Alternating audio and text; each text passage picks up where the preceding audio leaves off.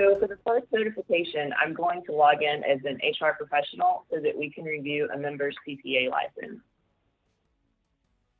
So we're coming in, I will be working off the HR professional landing page and also off the profile management tile. And we'll receive our member using the employee ID. So for us to access the certification, we'll select the qualifications tab at the top, and we'll scroll towards the bottom to locate the professional certification section. And we'll see that our member has a CPA license, and it's set to expire on September the 1st of 2020.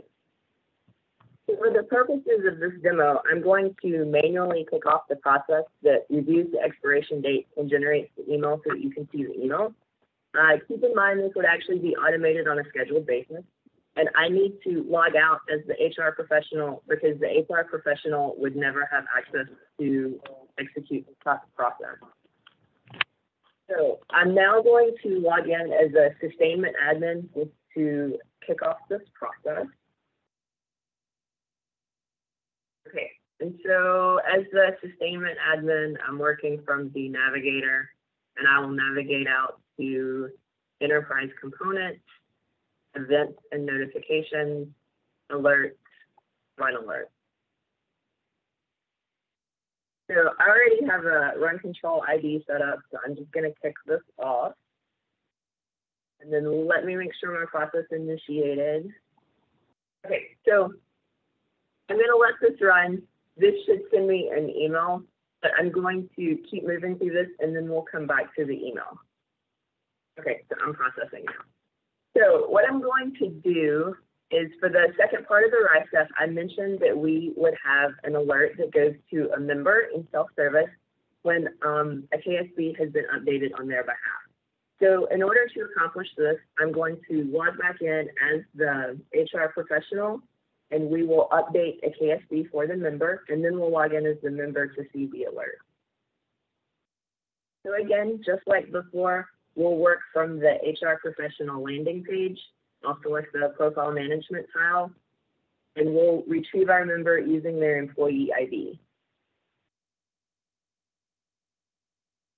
So for this particular member, I'm going to update an assignment information preference. So I will navigate to the assignment information tab, and I will select from the special duty interest. So I will be adding a special duty interest for my member. I'll leave the effective date. It defaults to the current date, so we'll accept that. I'm going to select an interest. So for this particular member, we're going to go with airborne duty preferred. And then I'll save this off. Okay, so now I'm going to log out as the HR professional, and we will log in as this particular member so that we can receive our alert that something was updated for us.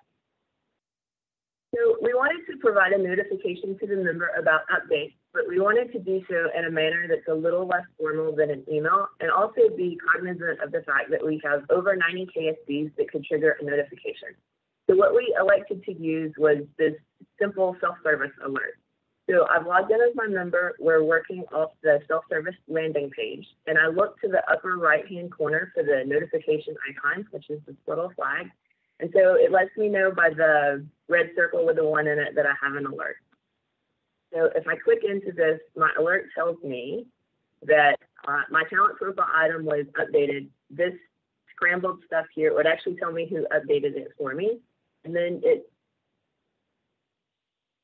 is the SQF. Okay, so I'll double check that in just a minute. But anyway, this is the type of alert that we would see if something had been updated on our behalf. Okay, this is the email that you received. So our member gets this handy notification to let them know, hey, this particular certification for you is set to expire, and it gives the expiration date. And we have a short explanation that reminds them, hey, it's going to expire in 90 days.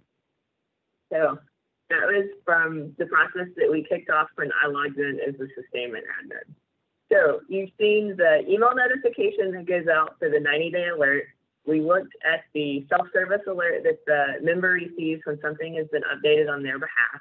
And so that covers our RISF for CS023. So while I'm logged into self-service as a member, we're going to shift into our next RISF, which is E131 self-service user interface. So we've actually shown you guys some pieces of this before in a previous checkpoint. I think I had used it to demonstrate an inbound interface from Cool. And so you'll see a couple of pieces today that look familiar. So one of the things that I always like to remind people of when they're coming into self-service is they can do all their KSBs in self-service, even the ones that they don't have access to update. So I'm working from the My Profile tile. And so one of the KSBs that we can look at that a member would not have access to update would be skills. So for example, they're able to see their skills, but they're not actually able to do any edits to them. So I'll go into one so that you can see everything remains read-only. And then they have this handy reminder that they're not authorized to update this. So we differentiate, or rather we refer to the KSBs that a member is allowed to maintain. We call those self-professed KSBs. And so most of those are located in the assignment information section and in the self-professed section. So we have several that are very simple data entries. So for example, let's take a look at the stabilization preference. So it tells me that no data exists, and because I have the ability to update and maintain my data here, the add button is available to me, so I select it. So for this one, I'll accept the effective date, which is the current date. I'm going to select the stabilization preference. For this particular one, I'll say no preference. I'll acknowledge this, that I'm submitting this information, and then I'm going to give it a through date. And I'll save this off. So super easy, right? We also have some self-professed KSBs in which we would expect a member may have multiple values and would prefer a streamlined way to enter. So let's look at something like hobbies and interests. And so this is the piece that you guys actually saw before when we demonstrated Cool. So this will look familiar to you. So for hobbies and interests, again, it lets us know, hey, you haven't added anything, and the add button is available to us. So we'll go in and select our group type. We'll select our subcategory. I'm actually going to use outdoor and physical activities. And so what's great about this, because we would expect, or we would, like that our member has multiple values to add that they want to share with us. So we're displaying the values all at once. And so for them to select their values, it's super easy. They just use the selection button. So I'm going to pick camping, cave diving, and climbing. So we were looking for the start date, so the member can enter in an approximate start date of when they began an activity. So I'm just going to update these very quickly.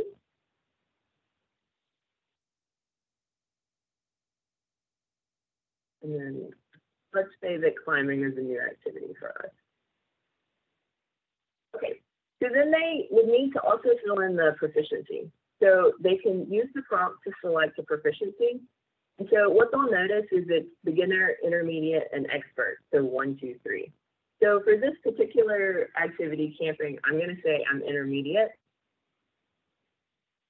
And I notice that it populates a 2 for me. So I'm thinking maybe for quicker entry, instead of having to go back through the prompt, I can just enter the values. So 1 was beginner, so I'll pop in a 1 here. And for climbing, I'll say I'm a beginner here as well, so 1. And then I'll save this guy off.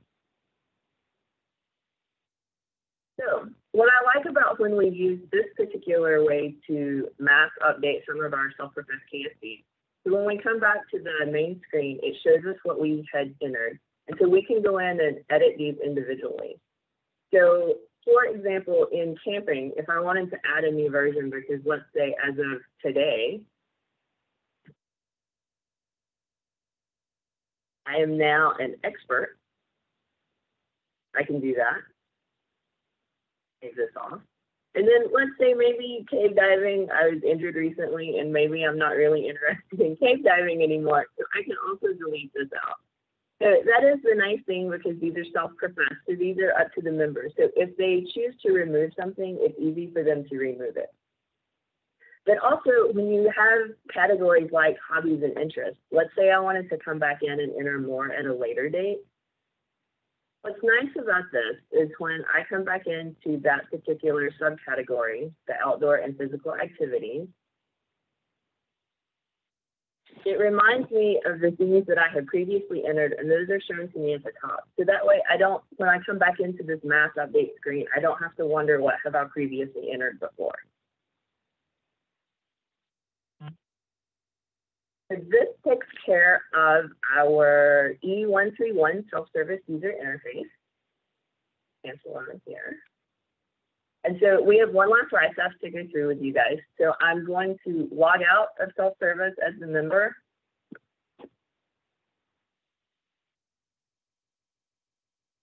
I'm actually going to log back in as our good old HR professional. So we are moving into RISF CF025 KSB dashboard. We created a navigation collection for this. And so by doing that, I was able to add a tile to my navigator. So this is my nav bar, and here's my KSB dashboard tile. And for some reason, I cannot say dashboard today. So one of the things to think about this is like a alternate way for us to look at KSBs, and everything is in one place. So that's the purpose of the dashboard. So you'll see right now my screen shows the person profile, which is the same thing as our profile management tile from the HR landing page. So it's just another quick and easy way to get into the person profiles, and it's the purpose of the dashboard was allow us to track a couple of KSBs. And just remember that you would continue to do your detailed analysis or trending in BI. In order to actually make this RISF a little more accessible, you're getting to see bonus RISF. So you're seeing R003, the predefined queries. We have a couple of predefined queries that you can use to highlight particular KSBs or maybe use as a quick status to see if a member has completed any self-professed KSBs. The point of providing predefined KSBs or predefined queries, excuse me, is that we've laid out kind of the bones of what tables need to be used and maybe some of the simple logic just to retrieve these values. So in this dashboard, we have a self-professed language report, and what it's showing me is which of my members have self-professed the language and what language that is. One of the things to remember when you're within a dashboard and you're working with queries is that in the system, we would apply row-level security, so you're only executing the query against the members you have access to. You're not digging into other units or departments that you wouldn't have authorization for. So again, we limit it to what you're actually allowed to see. We also have a report for a special duty.